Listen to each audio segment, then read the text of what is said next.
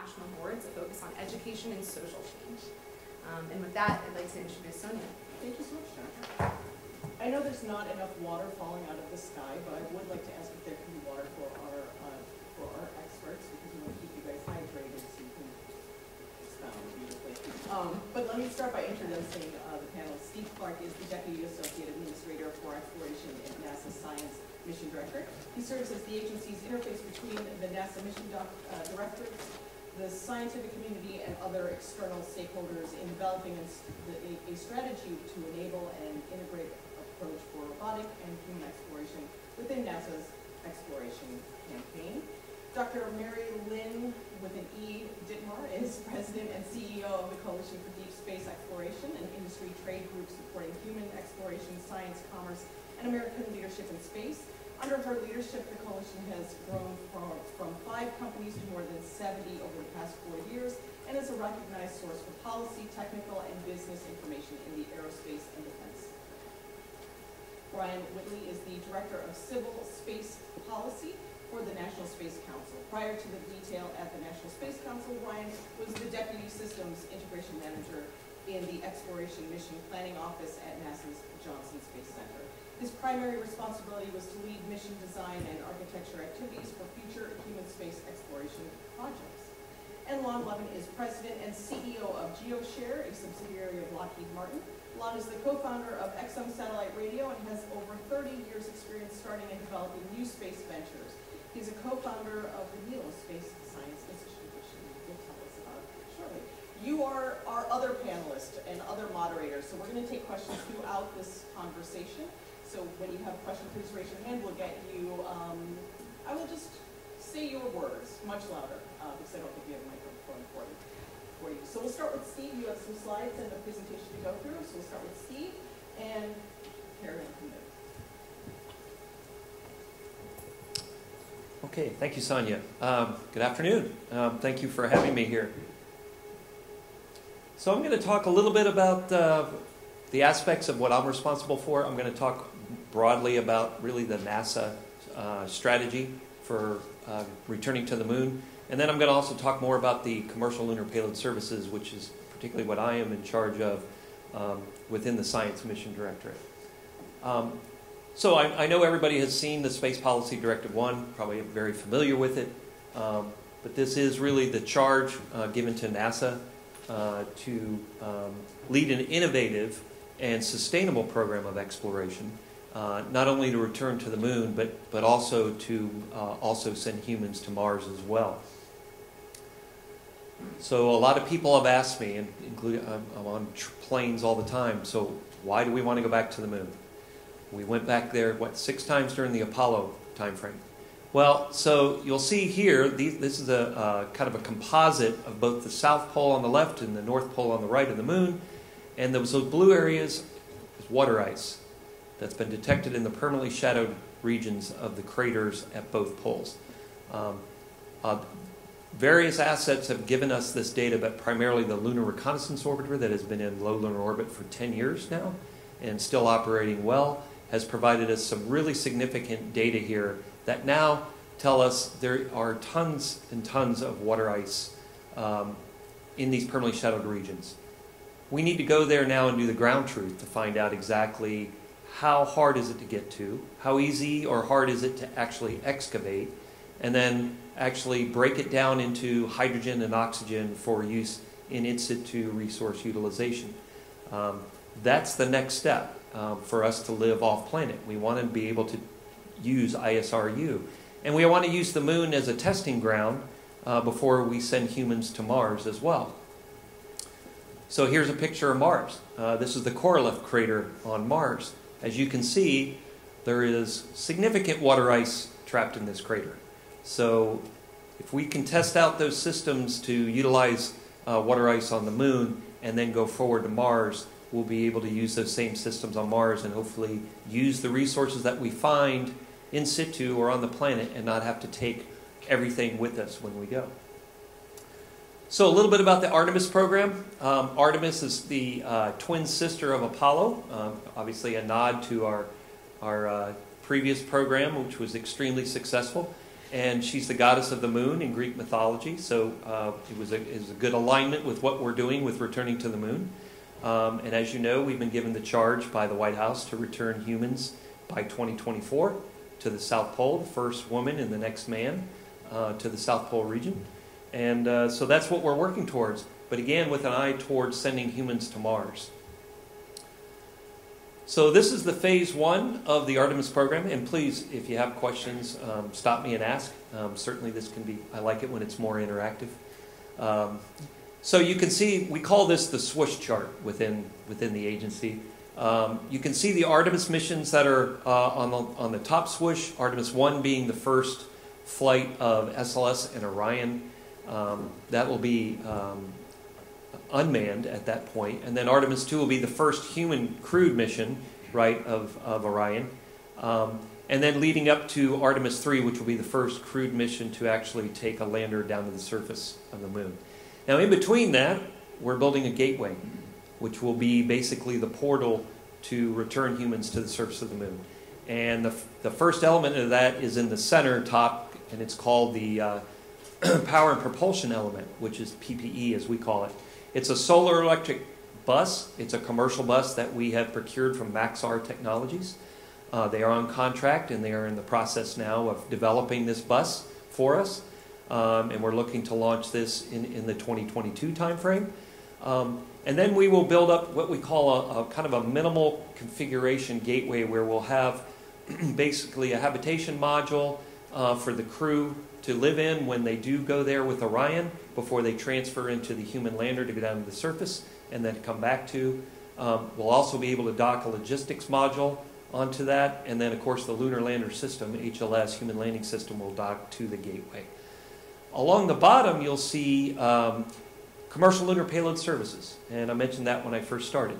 The Science Mission Directorate has brought on 9 providers to provide purely commercial lunar delivery services. NASA is buying a ride to the surface of the moon. We don't own the lander hardware. We don't own the launch vehicle. We are buying those services from these commercial companies to provide us a ride for our science instruments and our technology demonstration payloads. So you'll see it's kind of scattered across between the 2019 and 24 timeframe. The first 2 deliveries are set for July of 2021. And we anticipate having a cadence of 2 deliveries per year. So we anticipate having numerous deliveries to the surface of the moon, and not just the South Pole region. We want to be able to go to anywhere on the moon, the poles, the mid-latitudes, the far side, because there is significant science to be done all over the surface of the moon. And then you'll see in the middle on the surface, we move up to the large-scale cargo lander, which we'll be looking at to take larger payloads to the surface of the moon. Not just science instruments, but also to support the human missions as well. And then you'll see in the 2024 timeframe the human return mission on the right. The key to this is, if you see the mix, is that humans and robotics are going to be working in collaboration with this return to the moon. There are so many different science investigations that can be done through robotics, but also you need that human intuition and intelligence to be able to go to the moon. And you can look through cameras and direct rovers and robotics to look at certain areas, but to have a human actually be able to walk out there during the EVA and pick up a sample, or look over to say, hey, we haven't seen this before. We've learned that from the Apollo astronauts that walked on the moon. Jack Schmidt talks about that all the time. So we're going to return to the moon with more of a robotic and human collaboration. Phase 2 is building the capabilities for the first human Mars mission. The CLIPS opportunities, as you can see, we will continue again to fly as many as 2 per year. We may be able to surge beyond that. We'll have to see what the traffic and demand is. And keep in mind, again, I said NASA is buying a ride. We are not the only customers. We want to be one of many customers with these commercial lunar payload services. And in fact, on the first 2 delivery missions, we already know we are not the only customers that those companies have signed up. And then as you move to the right, you'll see the Artemis support mission and it's a concept of a pressurized rover. We're going to use the moon as a test bed to do Mars analogs, to do the testing of these systems on the surface of the moon a lot closer here to home before we venture to Mars with the first humans. So we'll be testing those systems out and evolving those systems for the Mars environment. The moon environment actually is going to be more harsh than the Mars environment because it's airless. And so the temperature gradients between the shadows and the sunlit regions are huge. Mars still has somewhat of an atmosphere left, and so the temperature transients aren't nearly like they are on the moon. So we'll actually be testing in a more hostile environment. So here's a little bit more about the commercial lunar payload services. These are the 9 companies that were awarded contracts in November of last year. We're almost coming up on a year now. It's hard to believe.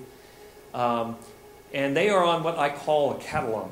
So we typically will issue, like we did earlier this year, delivery task orders to these 9 companies. And they can choose to bid or not bid back to us on where we want to go on the moon and what we want to deliver from a mass and power standpoint. And so we awarded the first delivery task orders in May of this year to Astrobotic and Intuitive Machines. We did have a third one that we had awarded. It was Orbit Beyond. And shortly after awarding the task order, the Orbit Beyond CEO came to us and revealed that there were some issues going on with a licensing agreement on the actual design of the lander and where it was going to be built. In the end, we both agreed that it was at best to just terminate that task order. Orbit Beyond is still on the CLPS contract, and they have already acquired different partners, so we expect them to be providing proposals back to us on the next delivery task orders. I already talked about the cadence of 2 per year. We're actually towards the end of what I call an on-ramp. What do I mean by an on-ramp? Well, we're looking to bring on additional capability to the CLPS contract. And what we want to do is bring on what we call enhanced landing capability. And what I mean by that is larger landers that can deliver heavier payloads to the surface of the moon sooner than later. And so at the end of this process, I anticipate bringing on additional companies to the CLPS contract to be able to bid to those task orders that I described earlier. And we expect to be able to award in November, so stand by, you'll be hearing about that next month. So what we want to do from a science perspective, I am from the Science Mission Directorate, so we do work very closely with the Human Exploration and Operations Mission Directorate and the Space Technology Mission Directorate because we want to fly a combination of payloads to the surface of the moon. But we also want to conduct science because science really is the primary driver for going back. We're going to do it through those CLPS landers that I talked about. We also plan on rovers. Mobility is the key to a much broader area of exploration, not just for the humans, but from a robotic standpoint, so that you can take multiple data sets for months. And if you eventually bring online, say, a nuclear-powered rover like we do on Mars, then you can rove for years. So we're going to be using landers and rovers to both poles, but as I mentioned earlier, we want to go all over the surface of the moon. And that's where the non-polar landers and rovers are mentioned here. There is some orbital data that we can still acquire. Not only are we going to do lunar science, but there are other science data that we can acquire, such as in low lunar orbit. Heliophysics is constantly studying the solar wind, the high energetic particles that come off the sun all the time, and how that solar wind interacts with the Earth's atmosphere. Being around the moon, we can get additional data of how that solar wind is interacting with the moon. We already know that when the solar wind impacts the lunar surface, it actually frees up water molecules that are underneath the regolith. We've seen it happen with instruments, even from the Apollo instruments that were left on the moon. So we're going to continue to want to get orbital data as well from the various science aspects. And then I mentioned the in situ resource utilization as well. And with that, I'm more than happy to answer any questions or turn it back over. Dr. Dittmer, and then we'll wrap up with all the questions. Okay, thank you very much.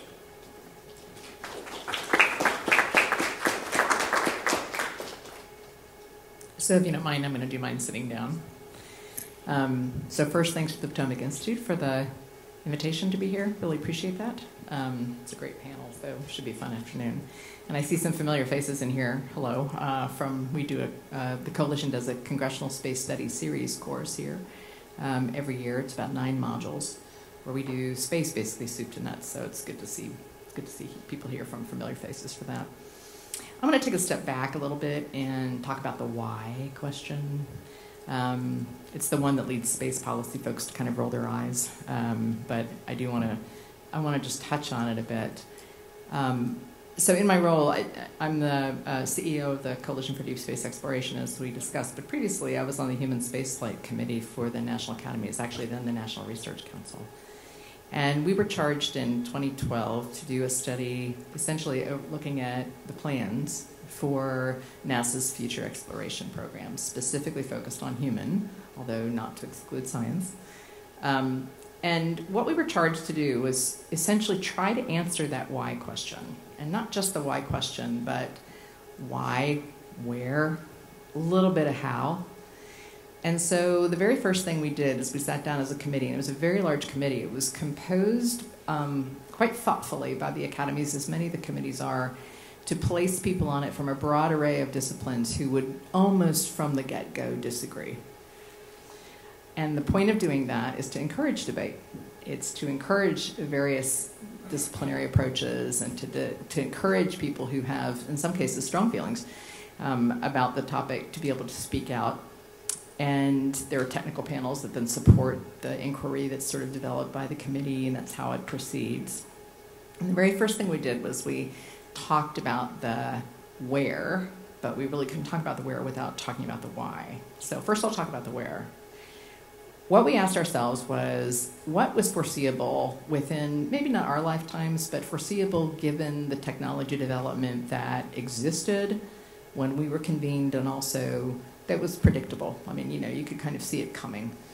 And what we determined was that Mars was, for the foreseeable future, what we called the horizon destination for human spaceflight. And we looked across all of the human spaceflight agencies and interests across the globe and found out pretty much everybody was talking about the same thing. That was broadly seen as the ultimate destination, maybe not the ultimate in terms of the development of the human species, but certainly foreseeable in the next several decades. And then the question became, okay, then how do we get there? And the title of the report is called the Pathways to Exploration Report, shorthand title, because what we developed was a series of pathways, means to get there, which is essentially take stepping stones. And this was similar to a flexible path idea that had actually been proposed earlier in another study that was chaired by Norm Augustine.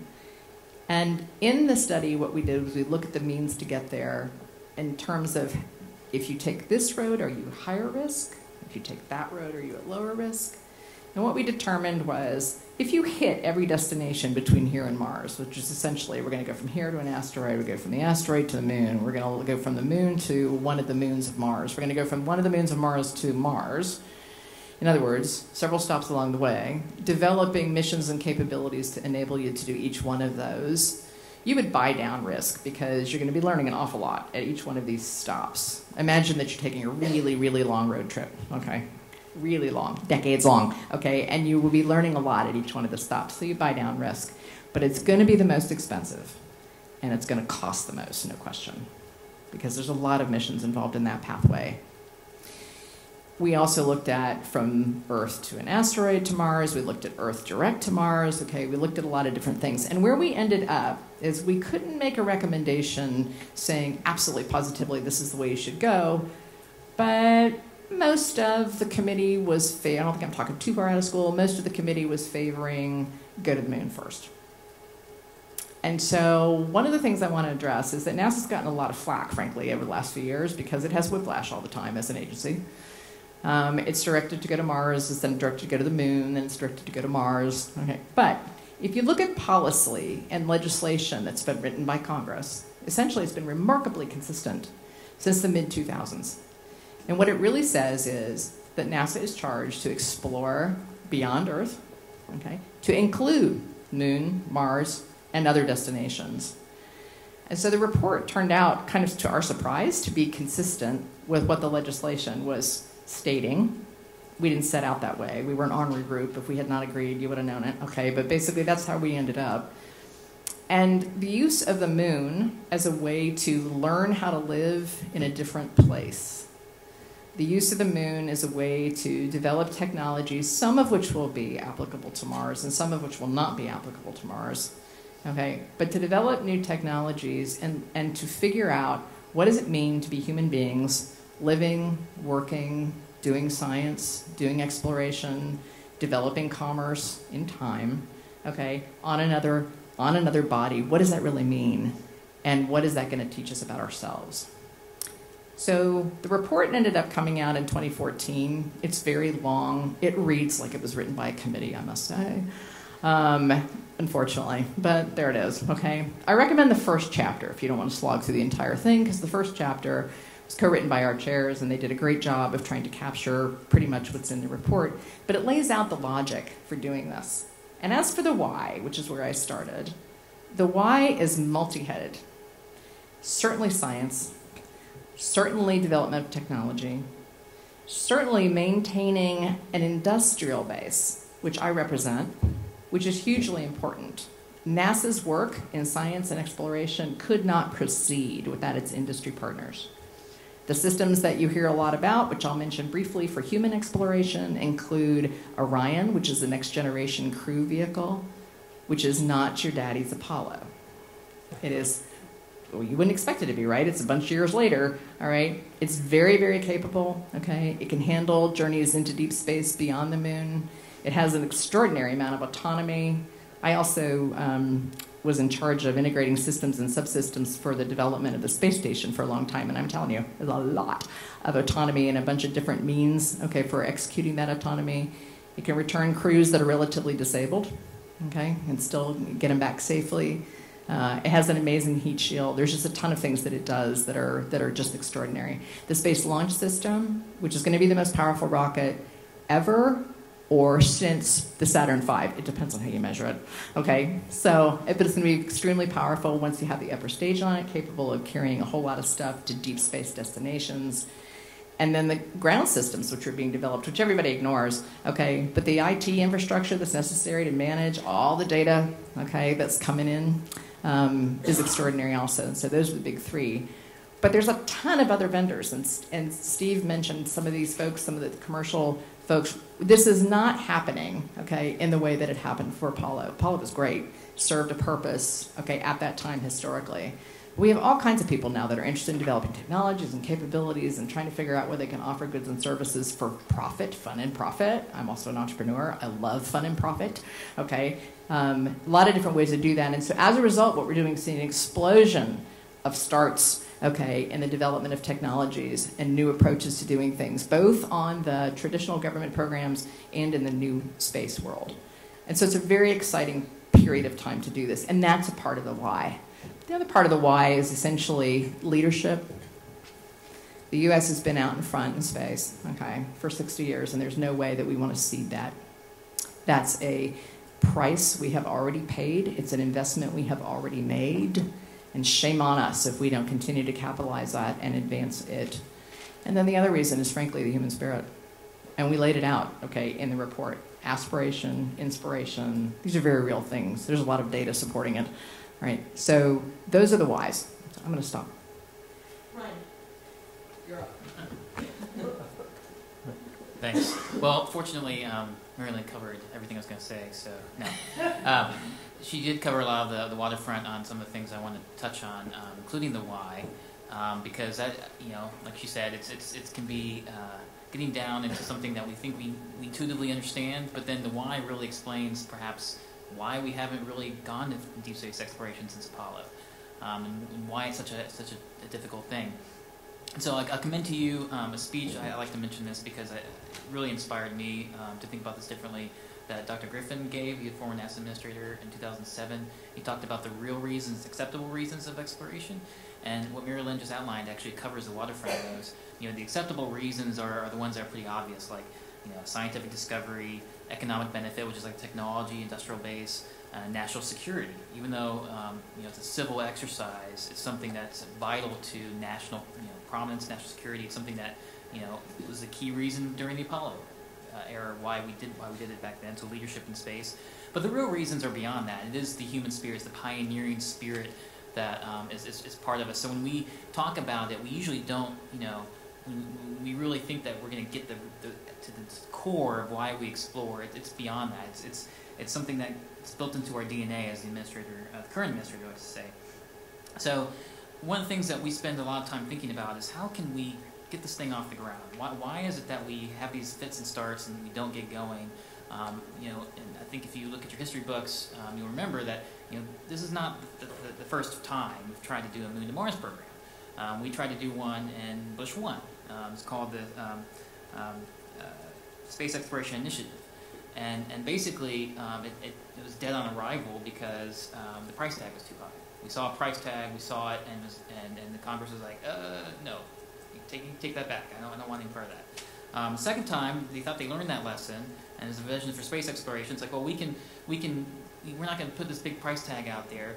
But then it started coming out like, oh, well, we don't have enough. So the Augustine Commission came back and said, this is becoming really too much more than we thought it was going to take, and it's taking too long. Why don't we just cancel it? And so basically, our aspirational goals became undefined or unmeasured. And that's really, I think, the idea behind what's going on in this administration. So representing the National Space Council, I'm representing the Space Policy Directive 1, which actually, let me flip back. Steve kindly provided this for me. This statement is really the cornerstone of what we're trying to do, and there was a lot of thought into this paragraph as to what that means. And the key words I want to focus on is the word sustainable. So that appears the fifth word on there, innovative and sustainable. So I want to kind of really harp on those two words in detail. And sustainable, if you look at a definition, Webster says capable of being maintained at length without interruption or weakening. I have to say our space program hasn't really done a great job of that. Even as at our highest peak of the Apollo program, we left Saturn rockets just rusting on the ground after that was done. Why? It was too expensive. So we move on to something else. We move on to shuttle, space station, great achievements. Shuttle's flown over and over and over again. Shuttle's not flying anymore. We're not doing that anymore. Space station is not going to live forever. I mean, it's going to come to an end. So when we say capable of maintaining length without interruption or weakening, we don't mean that those same systems have to live forever. We do mean that we have to find ways to backfill, to keep the exploration vision going. And so to me, sustainability really means the corollary is in a world where you don't have unlimited funds, affordability. You basically are making these things easier and more commonplace to do. And so that's why when we have this statement about how we're leading this program, that's why the other two parts of that sentence come into play. So innovative and sustainable program of exploration with commercial and international partners. So the word commercial is thrown out a lot. You probably hear it a lot.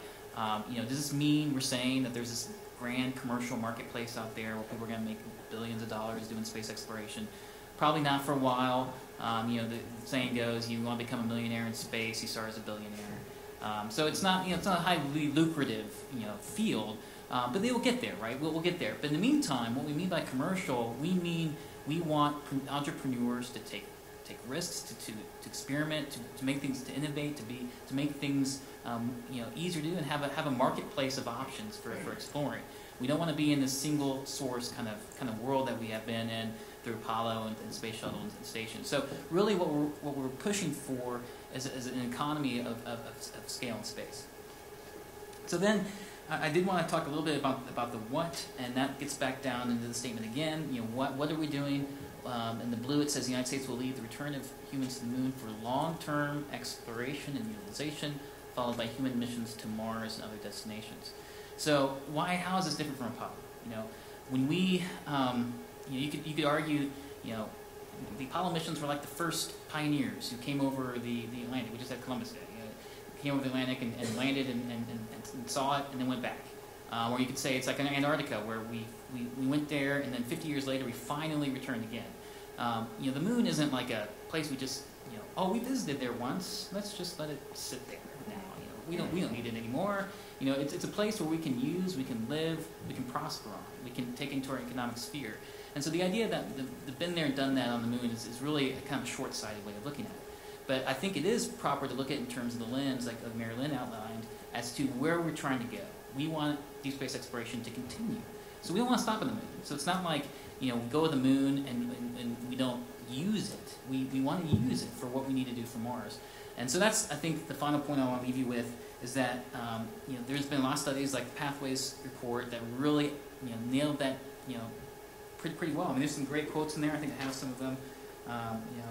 Basically, lunar surface missions are a good analogy for Mars surface operations. The ones that follow the first explorers are the ones who profit from that accomplishment.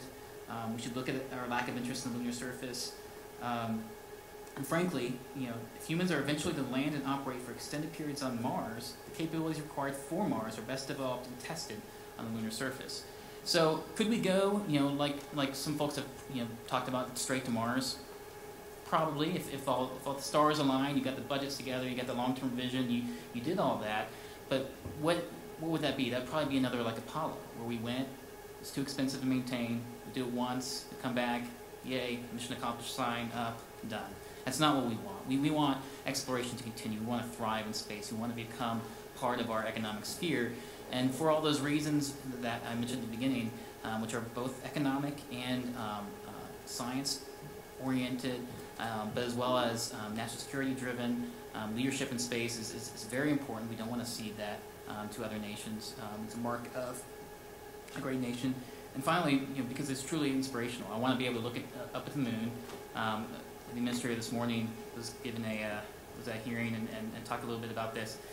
We have now more people alive in the U.S. who weren't alive for the Apollo landings than aren't. And that's hopefully not going to be our legacy. We're going to have a legacy where we continue to reach out deeper into space. But that takes investment. It takes a measured, calculated risk, which is really what the 2024 is all about. That goal is to say, here's a measurable goal, a step that we can achieve. And it's into the political horizon. We can actually achieve this. And then we can move on to the next goal, and the next goal, and the next. But if we don't put an achievable goal in front of us, we'll never achieve that long-term goal that we really want to get to. So, thanks. Juan. Thank you, Sonia, and thank you very much for having me and the rest of the panel here. I'm going to speak fast because I have to catch a plane for business going to Istanbul. What great timing, I think. And I'm not going to negotiate. It will take you longer to get to Dallas. And probably more dangerous. Okay, so I just have one slide. This is just to give you a synopsis of what Milo's about, but we're really going to talk about it. I'm going to talk fast so that we can get to questions, which is the best part always anyway. So the Milo Space Science Institute, it's a collaborative between Arizona State University, Lockheed Martin, and GeoShare. GeoShare is a separate subsidiary of Lockheed, and GeoShare has actually been helped driving this. The idea is that we want to enable as many scientists, engineers, and students throughout the world, including many of them who don't have much experience, to design, develop, and conduct deep space missions. The goal is to build a global consortium of Milo members to self-fund deep space efforts. Essentially, we're trying to build a different model on how to do space science. There are three trends that we're trying to address. The first trend is there is much more compelling space science that can be done than is being done. With regard to NASA, who we love, and obviously Lockheed and GeoShare, and I was in NAC for 10 years, we have a wonderful relationship. But here's the reality. The reality is with NASA, 9 out of 10 space science missions simply aren't being done. And this is just at NASA. And NASA is the biggest agency in the world, by far. And the United States, we do the most amount of space science. And that's, by the way, to our credit.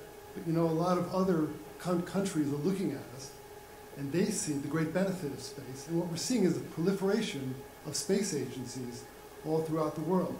We're talking to 36, and there are more of them. Every day, every year, not every day, but every week, every month, there's another space agency that is being formed. And the reason why is the nations are seeing that they want to be part of the worldwide space family because it helps the economy, it inspires, and it does all the things that it's done for the United States. It's done a worldwide effort. We want to take advantage of that. And the third thing that's very related to that is that there are more and more students, scientists, professors who are actually getting into aerospace engineering, and space science. Again, for the same reasons. It's inspirational, it's wonderful to research and to learn, but there still aren't as many opportunities to do space science as there should be, and relative to all these needs, all these space agencies, all these students, all the professors. So we came up with a new model. It's called the Milo Space Science Institute. Again, a collaboration. Arizona State University leads it, but Lockheed Martin and GEO share there. And the reason why Arizona State and Lockheed partnered is because Arizona State, they're the ones signing off on the compelling science, and Lockheed Martin's there because when people are going to give money into this institute, I think they want to make sure that it's going to work, and when Lockheed's involved, things work. So, Milo Space Science Institute, the way we address it is by assuring three things. First, the science must be world-class. Jim Bell, a great scientist at Arizona State University, as well as others, they're the ones who sign off. They decide on what's the great science, what at least the ones that we can do. Secondly, timely missions. We're only looking to do science in the neighborhood, which is essentially Mars, Moon, near-Earth objects, and Venus. Those are the four that we look at right now. There may be more in the future, but we're trying to get things done within 5 years. And then the third part is that it's least cost, affordable missions. We're going to use heritage technology. We're going to split the costs among others. And the three that I have up there, I'll tell you just the rough cost of those so you can get a sense that these really are doable missions that people can participate in throughout the world. And what we're hoping for is that as many people worldwide, as many agencies can participate in these efforts and create a truly worldwide collaborative effort. We've only been doing this for a year, and already the numbers are, we're engaged with 60 universities, 36 space agencies, 24 government organizations, and 30 companies. And we're going to be having some announcements at the ISC, which is coming up next week, where you can see all the progress that we've made, and we're making progress all the time. By the way, I should point out that ESA likes us, NASA is very much in our corner, and in part, the reason why NASA likes us is because NASA views us as developing a farm system for them, like in baseball, where there are new scientists and there are new universities that can participate in space science, but maybe can't compete actually in some of these programs, but if we can give them an opportunity to compete or to learn how to do it, then they can elevate their status throughout the world. I just want to talk quickly about how people get involved. It's all different levels. They can build a sensor. They can just get the original science. They can collaborate with other universities and design something, but not necessarily build it. We're trying to provide all opportunities for different entities. And again, it's got to be compelling science. We have to be able to do it quickly, and we have to be able to make sure that people can participate. So just to go down the three missions there, actually I'm going to go up first so you can get a sense. NEO shares maybe the best way to explain Milo Space Science Institute.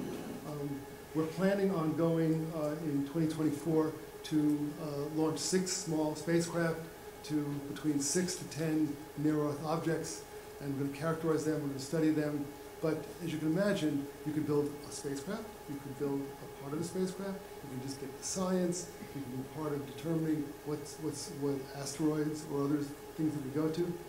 And anyone can participate, and participation levels, you can put in as much money as you think is appropriate for what you have. So the whole project costs $200 million. You can spread that across 20 agencies and 30 universities. You can imagine that you can split up enough cost that you can actually make it affordable for your particular entity. The next one is the Apophis Pathfinder. In 2029, Apophis is coming. NASA sending so NASA will be sending something to intercept Apophis and understand Apophis is a big asteroid coming that's going to be very close to Earth, and it's big enough it's actually going to affect our tidal system. It can affect our tidal system. It's going to come under the geostationary arc, even closer than that. So it's coming, it's big, it's a way to study something that comes that close that could be a problem if they actually decide to hit us. And so both exploration for planetary defense as well as just to understand asteroids, that's what NASA's doing. What we're planning on doing, for only $60 million, is we're going to go sooner, about the 2023, 2024 time frame, and send 2 small spacecraft, characterize, understand Apophis, and then help NASA and others who will be part of the bigger mission to get more information so that we're better informed for the mission. And the third one is a lunar lander that actually, Steve, you mentioned the clips and all that, so Lockheed Martin is going up with one of the lunar landers, and what we're hoping is to include others of the universities and others on it to do their own space science when they go. And in that one, we can charge $1.3 million per kilogram, and if someone has an effort that they want to do that's up to, let's say, 30 kilograms, to do math, that's $13 million to be part of, to go into the moon and landing and doing space science.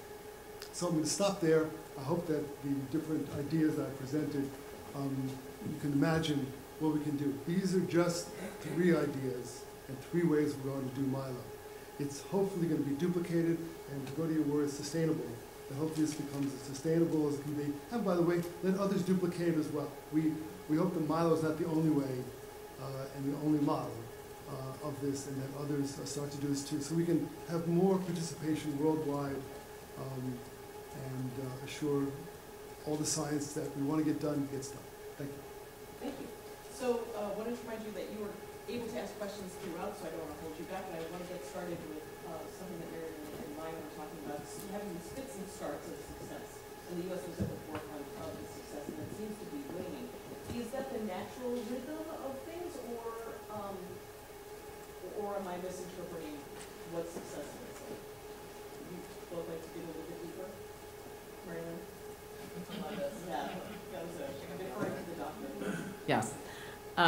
So government programs wax and wane.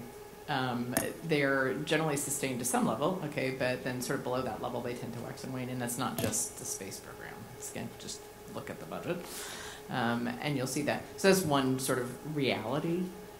But the other thing is, I would actually disagree that our leadership is waning. I think that we are at risk, however, of it waning. And so the thing is, do you want to double down on your ability to move forward or not?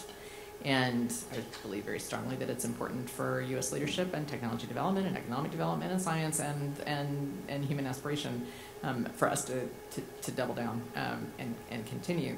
So the fits and starts piece is the vagaries of being a government agency that is driven in large part by political interest and consensus. And as we all know, and everybody in this room knows, consensus itself tends to wax and wane, right? There are periods of times where there is good consensus going forward with regard to space policy and funding, and then there are times where there's not good consensus going forward. And so we've seen a history with regard to NASA, in fact, with regard to administration change. I would like to point out, though, what I said earlier. If you go back to the 2005 Authorization Act for NASA, actually even before then, but certainly 2005, 2008, 2010, 2017, and the current drafts that are circulating at the moment, what you see is really remarkable consistency with regard to straightforward development of capabilities and goals. And I really, really want us to stop fighting about destinations.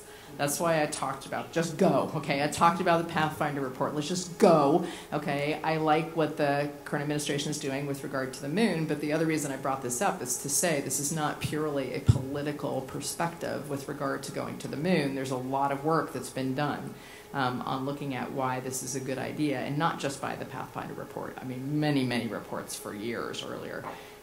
So I guess I do want to push back a little bit on your perception. And I appreciate that. If the reports are consistent, the drafts are consistent, but the focus is inconsistent, how do we keep the focus on the same path as a committee-driven report? Yeah, and so just to pull on some things that Mary Lynn said, yes, we've been consistent. I think one of the problems from a history lesson here is that Apollo was really an anomaly. I mean, that's not the typical way you're going to see funding into the space program. So if we rely on Apollo model as, oh, this is the way it needs to be in the future, that's a mistake, because that was a confluence of political events and different activities that really led to a consistent approach. I mean, right after Nixon got in office, it was just 2 years later, he's canceling everything, right? So that was not a typical way of doing exploration. So we have to kind of come up with a new model. And one of the things that is different, that we still need a piece. One thing we need to learn from Apollo is urgency. So the problem is we're kind of complacent now. We're a little bit risk averse. We don't develop things very fast in government. And so as a result, we don't really see progress in exploration very quickly. And so that's the other thing we're really trying to push on by having commercial involved, by having competition, having deadlines, and no kidding deadlines. I mean, having worked at NASA for many years, you see this kind of like horizon just keeps slipping away. Like, we're never going to accomplish this. That's not a good use of taxpayer dollars to pump money into some mission that you're saying is going to happen and you don't actually ever achieve it. So that has to change, and that's why these near-term goals have to be brought forward. It doesn't mean that vision hasn't been changed. I mean, the edges have changed back and forth, and you have political reasons not to do the moon at certain times. But that, in my mind, I think is disappearing. You're hearing bipartisan support for let's do the moon, let's do it well, then do Mars. Timing, all those things can work itself out. But in the end, if we don't have an urgency around that, it's just always in some time in the future. And that's why I worry about with Mars. Mars is always going to be 20 years away. We've said that every year. Just say it real quick. But one thing that's really important here is when we talk about going to the moon to learn, okay, and develop some stuff on the moon, we really need to be serious about the fact that this is a learning ground, a proving ground, as it's been called, okay, to go to Mars. Otherwise, and now I'm talking as a systems engineer, okay, when you do design, you need to be thinking about the systems that you're developing and whether what you know, okay, at the time may be applicable to future missions. If you don't do that, then what ends up happening is a bunch of dead-end development, and that is absolutely not what we need. So that's important to sort of keep that in the mix, and that's why I was really glad to see Mars come back into the discussion, because as we think about this, there's going to be development for things that are specific to the moon, yes, but there needs to be development thinking about this as a larger picture, which is why I said I'm sick of destinations. I'll stop now. Yeah, if you don't mind, one thing I wanted to bring up on this is the commercial aspect. If you look at the Apollo model, and I agree with Ryan, that was really under different socioeconomic conditions. The objectives were different. There were a lot of underlying reasons why we did that as well.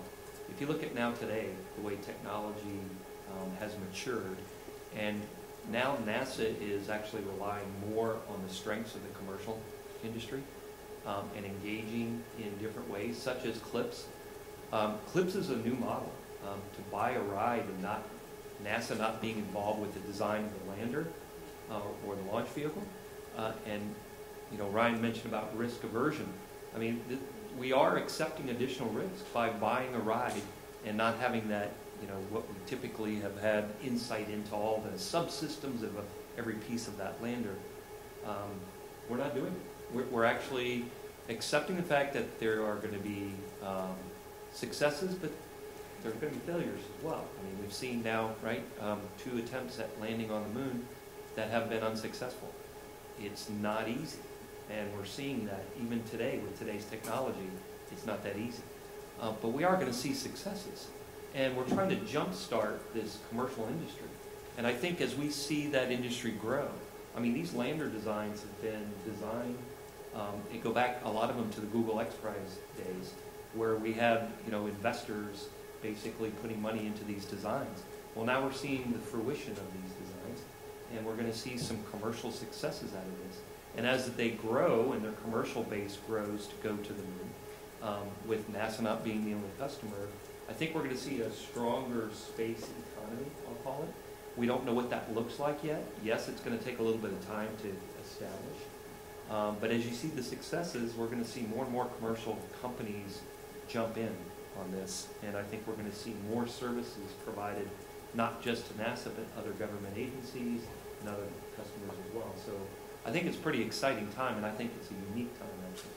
Do you see more engagement from those partners, or do you feel a little bit like you don't get the control that you used to have? I mean, you did allude to the fact that you hadn't decided to everything because it's happening, but if you give that up, do you get more engagement, and that's where... I think it's worth it. I'm an engineer as well, so I've learned to have to not ask too many questions, right, working with the partners. But it's been a really interesting learning experience working with, in particular, Intuitive Machines and Astrobotic, because they're the first two that are going to be delivering instruments and technology demonstration payloads for NASA to the surface. And we're learning how to work together. And I can tell you, I mean, it's gone very well. There hasn't been a big push for NASA to say, well, we want more information and we want to go to every design review. That's not our job. And we are doing really well working with partners. They're learning about how to work with NASA. We're learning how to work with the commercial companies. And every company is going to have, just like NASA, everybody has their own culture. Right. And so we're going to learn how to work together with all of the various CLIPS providers as we do things with them. So I think it's a really good experience even for the NASA culture as well, because we're seeing a little bit of that shift now away from the traditional way to working with commercial partners in a different way. And we've seen it in other areas too, commercial crew, commercial cargo. This is another different approach to it, leveraging some of the lessons learned from there too. Great. First question. Thanks. I want to thank everybody for coming. I think we've had a good discussion so far, and I encourage my questions. One of the main reasons that we keep talking about going deep space is to really explore and to learn more science. Historically, we've had NASA has shared that information with the puzzle. As we have commercial companies going, they will likely want to hold the information that they find to themselves. What do we have ways that we've been? I know it's a relatively small community, space companies, so people talk and move between jobs, and so that's one way of information sharing. But as we move forward and we have commercial companies going and gathering their own information, how can we ensure that we as a society have access to the science and information that they're learning as well? Well, first let me talk about Milo, and then I can answer your question about commercial companies. But even before I do that, I do want to say your concept of risk, when you say that things are riskier now, I think when I think you had 9 entities going to the moon, you're diversifying your risk. I'm not sure it's any riskier if you just analyze it. I understand not having as much control equals it feels riskier, but you do have your standards, you do say what's got to get done, you do give people money, and I think it's the model seems to be working, especially with like commercial crew and all that, and we have 2 different entities who are competing, and you neck it down to more. So that's at least my perception. As a commercial guy, I know I'm coming from a different perspective than you are. But I think if the analysis is done, I think it's less risky. Anyway, into your question now. So with Milo Space Science Institute, which is a hybrid, and this is a private effort, but it's a not-for-profit, and it's coming out of a university. Now, the way science is generally done, those who put the money in, the universities and all that, they actually do get the science first. But the way it works in the world, generally speaking, at least in the friendly countries, once you do the science, you eventually release it to the public. However, there's got to be an incentive for scientists who are putting the money in, and institutions who are putting the money in, to actually want to put the money in, and that's how they gain their prestige, and that's how they gain their notoriety, same thing, by getting that science first, putting the money, investing in the science, getting the science, and then doing the first experiments and the first understanding of it. It is how it's done today, generally speaking. However, eventually it does get released within a year or so. That's how it's done. With regard to the private sector, now I speak as a private entrepreneur who's been doing this for many years, there's got to be an incentive for people to put all that money in to do the science. Just like drug companies put all the money into getting drugs, and put hundreds of millions, billions of dollars sometimes just to develop a drug. They want to keep their science to themselves. However, they do spread around in that they're creating good drugs. I think that someone who wants to go to an asteroid, and they're spending all the time and all the effort doing all the science to get there, and all the engineering, of course, too. The question we're asking ourselves, and we haven't answered, by the way, and this is an interesting question, whose property is that? Is it the world's? Is it simply theirs because they're investing the time and effort to go there? Questions we haven't answered yet, but you're asking the right question. I have my own views on it. I don't want to go too far on that, as much to say that I think it's exciting that we can even think about this. And I think it's going to be generally the way the law of the seas work, which is space is for all humankind. However, if you find something in the bottom there and you spend the time and effort, it's yours to take. And it's roughly, I think that's what we're going to use as the model, generally a known model throughout the world. Can I refocus the question, and then I'll take the question over here. What about the general public? Who are like, where's my tank? I'm excited about the future, I'm excited about deep space, but what am I going to get out of this? So science, the advancement of science and technology, but for the general public, keeping them excited and engaged, how do you do that for the common man? You say Apophis is coming, it could destroy the Earth. I think we better take a look at that. I know, and by the way, so in Milo, we always have this image of like, we're going to go there first, and by mistake, we're going to crash into it. It's going to like knock it really close to the Earth, and then we already have different homes set up. Right. Yeah, there is that risk, but Apophis is not going to hit us. Just it's not breaking news. But in general, we actually have thought at NASA, a lot about this. What are the spin-offs of NASA, and frankly, those are good ancillary benefits, but they can't really be predicted, right? You can't predict, oh, I'm going to get this great technology breakthrough as a result of this. Now you can look back in hindsight and say, oh, space program, look at all these things. And so if you're going to build a economy out of that, or like a program out of that, we're going to get these benefits here, here, and here from this space program. We can't predict it, but it's going to occur. Technology development is necessary for these deep space missions. Period. End of story. You're going to push things farther than you ever have before. I mean, the benefits are going to be there. You just can't really say, okay, I'm gonna do my crystal ball here and show you what's coming.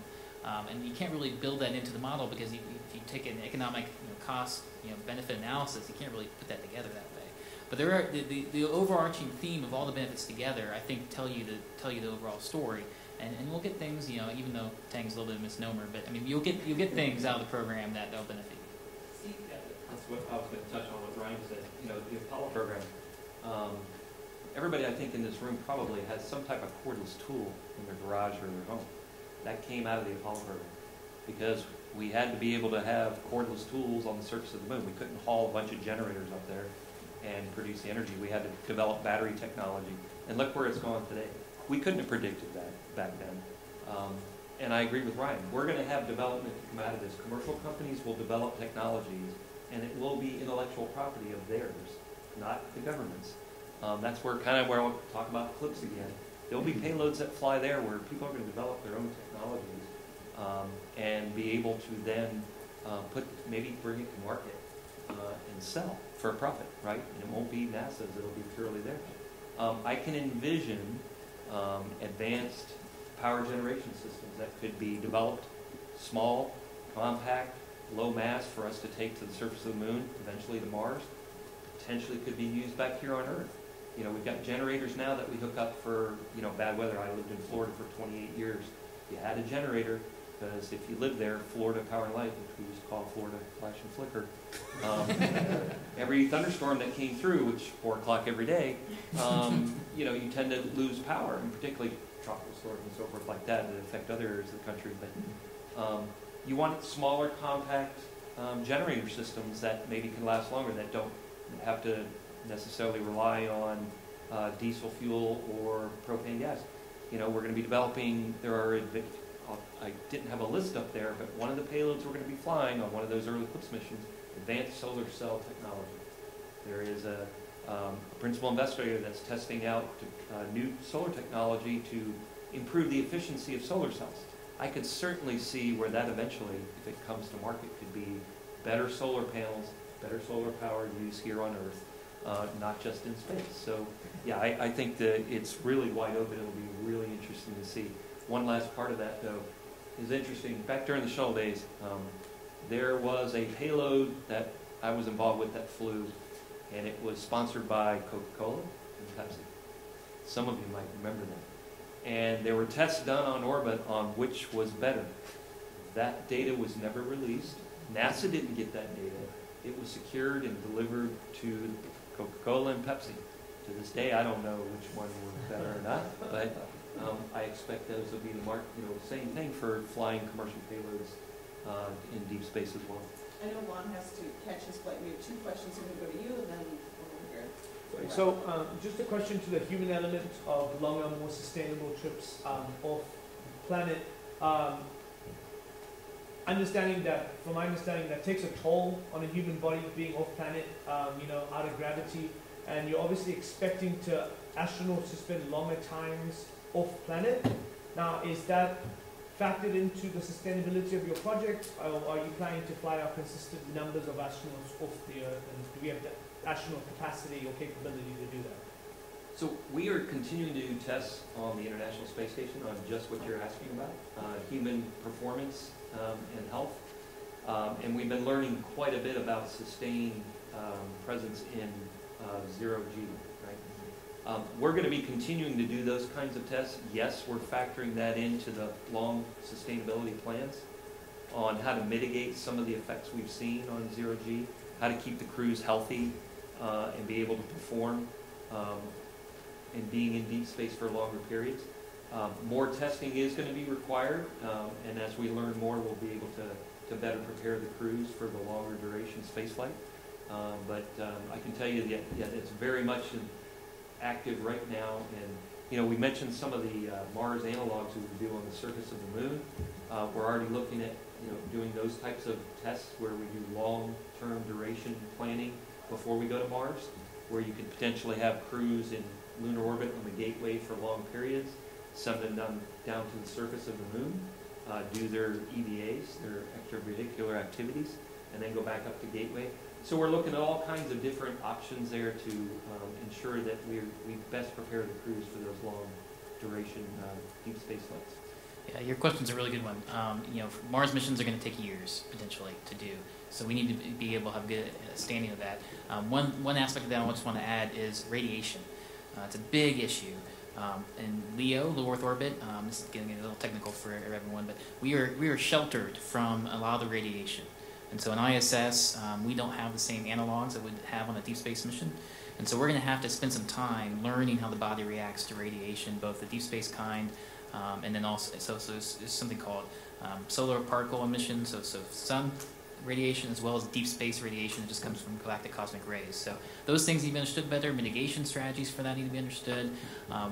It's a great place to do it is on the moon. So that's what we'll be pushing for is these tests with humans. Now, we don't want guinea pig humans, right? We want to learn along the way, and then once we understand it well enough, the risks, the mitigation strategies, then we'll do the deep space mission to Mars. Your question, sir. So I'm going to use a nasty term in a moment, but we have half a dozen, you may know what's coming here. We have half a dozen countries that are lunar capable. We have in this room 2 different groups representing private government talking about lunar. There's a nasty thing called space traffic management. We have stuff going up and down from the moon, gateway or wherever. Who is responsible, what coordinations, and what processes need to be put in place down the road to avoid the same problems that we developed globally in low Earth orbit? Sure. So let's start by saying that we don't have STM quite solved here yet with regard to traffic back and forth to LEO and GEO and et cetera. And it is an issue. A lot of the issue that actually we've been trying to work right now is exactly what you asked, which is who is responsible, right? And there's still quite a bit of discussion about that politically in terms of who is responsible. From a technical point of view, the issue really is how do you get data? How do you get data in time? How do you get data in such a way that you can aggregate that data, integrate that data, make predictions, okay, and essentially generate assessments, okay, that then are fed back to operators in such a way that they can avoid the kinds of things that we'd like to avoid, okay, like collisions. With regard to the moon, we are a ways away, to put it mildly, from having a transportation zigzag up there like we're beginning to develop here. The transportation model, for example, just to keep humans on the surface is one there's various permutations of it, and also having to do with sort of orbital interests which are not just like Gateway, but also science, okay, in lunar orbit. And right now, that stuff's really pretty well understood. So my answer to you would be, I would really like to see us get this sorted here. We've made a lot of progress on it. And I think we need to sort of finish that, right? Close that up. And then as we implement what it is that we're doing here in a more cohesive way, I think we'll learn things that we can then apply as we go forward. But it really is going to be quite a while before we're struggling with that kind of a problem in lunar. And I'm not saying ignore it. Okay, I love forward thinkers, but it is going to be a while. And I'm going to respond and then run, so you can't throw anything on me. We already have a regime worldwide. Well, first of all, let me say, as I pointed out to you, I'm about to get on a plane. I'm going to sleep on that plane because I know it's going to be absolutely safe going over there because the world figured out a regime where we make each country responsible for their carriers. Now, a regime exists today. We have essentially the International Telecommunication Union, at least for satellites and all that, and of course the United Nations. The issue may be enforcement, and that's maybe what you're really asking, is how do we enforce that everyone abides by these rules? At the Telecommunications Commission, at least when it comes to the satellites, they did deal with orbital debris. They are forcing that anyone who sends something up there, you better be able to make sure that it goes either, burns to the atmosphere or gets up higher, so it's not getting into trouble. With regard to the moon, we're ways away before we junk it up. But we seem to have that ability wherever we go to junk things up until we don't, and then we have rules and regulations. But the reality is, again, going back to the maritime point, we have regimes on how to act as world citizens and be part of the world.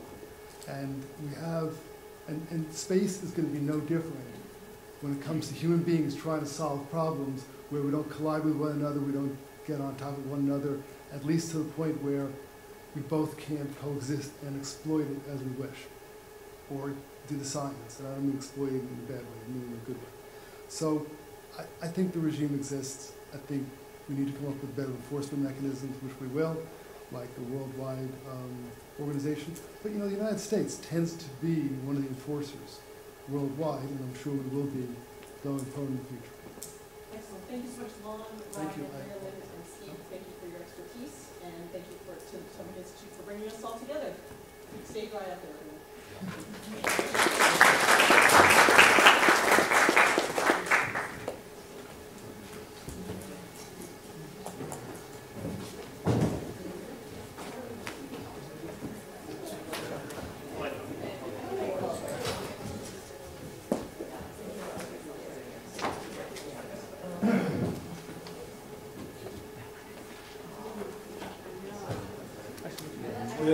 Take